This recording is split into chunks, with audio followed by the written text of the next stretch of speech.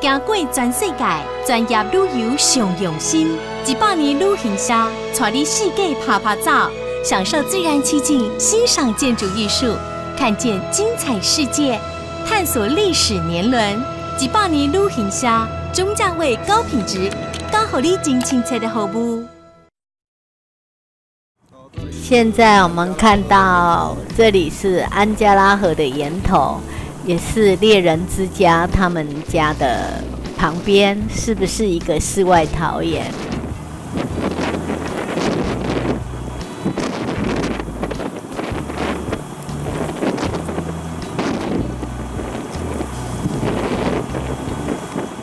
这个是一块石头哈。这一块石头有一个传说，说如果你若犯罪，甲你掠去八角湖顶管迄个石头，因暗今日白天甲你掠去，啊，互你困在遐，你明仔载若无死，啊，甲你掠倒来，你就无罪啊哈。就是刚刚那一块石头的传说。好，那我们现在来到下一个景点，这个就是圣尼古拉教堂。这里是里斯维扬卡人他们的信仰中心，伊是一个木造哈保留下来。咱看到这就知影，这是斯拉夫传统生活的建筑特色。哈啊，咱看到的这个教堂内底哈是东正教的教堂哈。导游可能就会跟我们讲一下哈东正教的历史。通常我们进教堂都要脱鞋子，脱鞋啊。啊，搁有就是袂使滴无啊，安尼表示咱对咱的教主哈不敬哈。即马你看秋天风景拢足水的哈，非常漂亮哈。所以这个尼古拉教堂就是东正教的教堂。来到俄罗斯看到的拢是一般他们信最多的就是东正教哈。咱即马看这个拜卡庙日哈，好拜卡哈，好拜卡庙日就是讲贝加尔湖的迄个博物馆。咱即马看到迄块蓝色哈，安尼长长的迄块，这就是贝加尔湖。这个贝加尔湖有偌大呢？这个贝加尔湖有31500英里，500公里。那我已经说了，这个湖要是看它的面积，不是全世界最大，不过面积有31500平方公里。对，所以你看，贝加尔湖附近有那些台布代遗迹，这就是这个多细胞生物。然后明天我们坐火车的时候，一边是贝加尔湖都有比较长的毛皮，所以它温度多低它都不怕，它不怕吃草的，它都是吃那个植物，吃完了就没办法就肚子饿死了。那这些骨头都是那个长毛犀牛或者长毛象的物，有一个动物，那个时代，有一个动物本身的原因是地震，而且到现在。贝加尔湖里面每年大概有2000个地震，但是大部分我们在这边感觉不到，因为它还不是很强。是地震以后的，这是地震以后的损失，但是这不是在贝加尔湖附近，这是其他国家。最近几年，我们现在看到这个地方就是贝加尔湖的博物馆哈。那贝加尔湖的博物馆哈，我们要了解到他们的相关的历史。第一，当看到讲，这个贝加尔湖内底哈有3500种植物，其中有2600种是贝加尔湖地区特有的种，所以这是全世界独一无二。搁伫遮，咱会当看到迄个鲟龙鱼，搁遮上界出名的鱼哈，就是叫做欧姆鱼，好，我们现在看到上面这边都是这里特有的，特别是如果妈妈熊带小孩，那时候最危险，而且熊饿的时候也会很危险。他是看别人的旅行者或者科学家的记录，然后按照他们就画出来。但是这个样子是300多年前算错的。所以18世纪初，我们这里待的时间不是很长，一般几个月或者1、2年，来了走了，来了走了，就是这个。所以这个3楼是科学家的办公室，1楼就是一个博物馆。现在很多科学，不但是俄罗斯的科学家，国外的科学家。好，我们现在看到这些鱼，就是都是贝加尔湖里面非常特有的。好，你看。它有2600种哈，贝加尔湖是其他的所在无的。你看，对，这里，他妈妈和爸爸都是贝加尔湖的鱼，对，所以刚刚开始养，刚才比较小的，它最大的时候才那么大，都是实体的。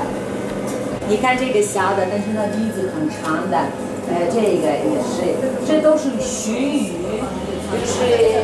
这就是鲟鱼，咱咧讲的鲟龙鱼就对了。另外一种是白骨鱼，细个白骨鱼，像这个是最多的叫鲢鱼，然后这个是鲶鱼，这个鱼不是贝加尔湖特有的鱼，别的湖河也会有这些鱼。别的地方也有。我们湖里面没有那么漂亮的鱼，为什么贝加尔湖博物馆会有热带鱼呢？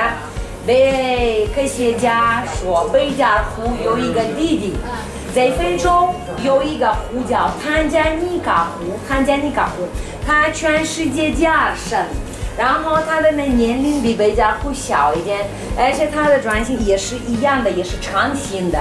所以科学家说，那如果贝加尔湖有那捕捞鱼、欧姆鲤鱼或者秋白骨鱼。这个是比较大的，这个有些鱼年龄已经有17、18岁，比较大。那个最小的可能有7、8岁，那最大的你看后面是最大17。我已经说它寿命不是很大，才到达那30岁。而且鲟鱼那个最大的鱼，身穿黑色的鱼，这是另外一个贝加尔湖的鱼叫灰鱼，回响的回，上面有一个草，下面一个回家的回。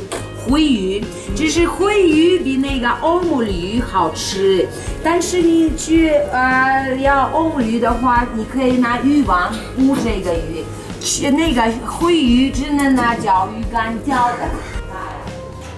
哇，我们看到海豹了，好可爱哟！最可爱的是海豹。哈哈，太可爱了！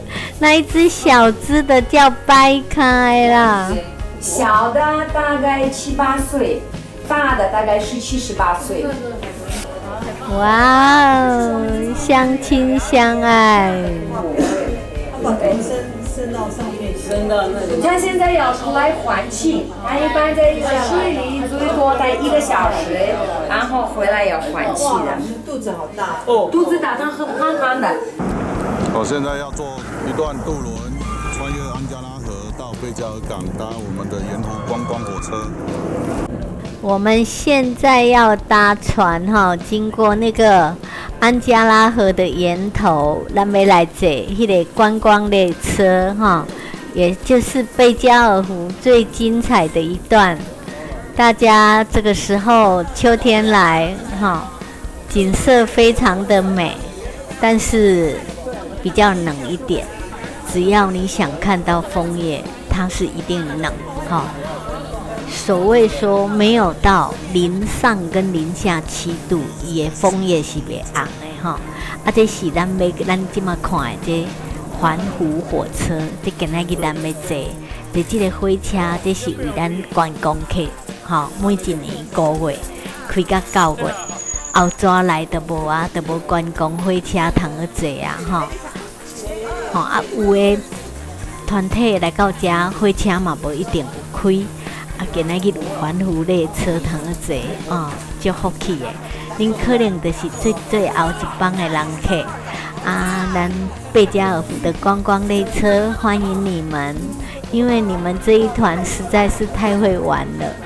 我们现在看到的就是全世界最大的淡水湖贝加尔湖，我们可以看到美丽的枫叶，里面这个湖有3500种植物，哈，那有2600种是特别种的，加上好食的鱼啊，就是欧姆鱼跟白鲑鱼。伊讲还有一种较好食叫做回鱼，但是这个回鱼去到遐拢食袂到。还有这个八角湖是淡水，还有海豹，还有海鸥，真正是特别。你看海鸟吼，卡摩美吼，毋是伫日本咧唱卡摩美，来到八角湖嘛会使唱卡摩美吼。所以说，它到底是湖还是海？有人说北海啊，其实它就是淡水的八角湖。我们下去以后可以走楼梯下去到湖边，也可以往前走，看100多年的水塔。